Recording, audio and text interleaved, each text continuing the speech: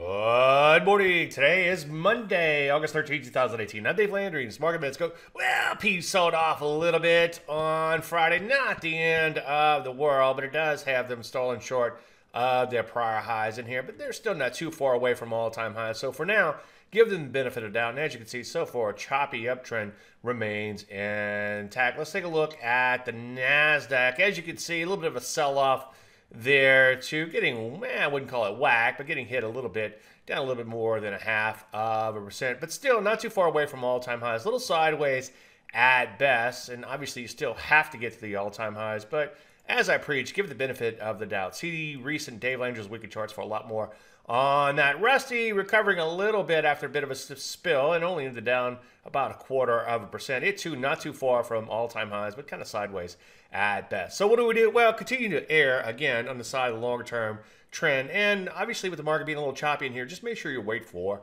setups and be selective. Any questions, as usual, Dave at DaveLandry.com. I'm Dave Landry, and you just heard a Market Minute.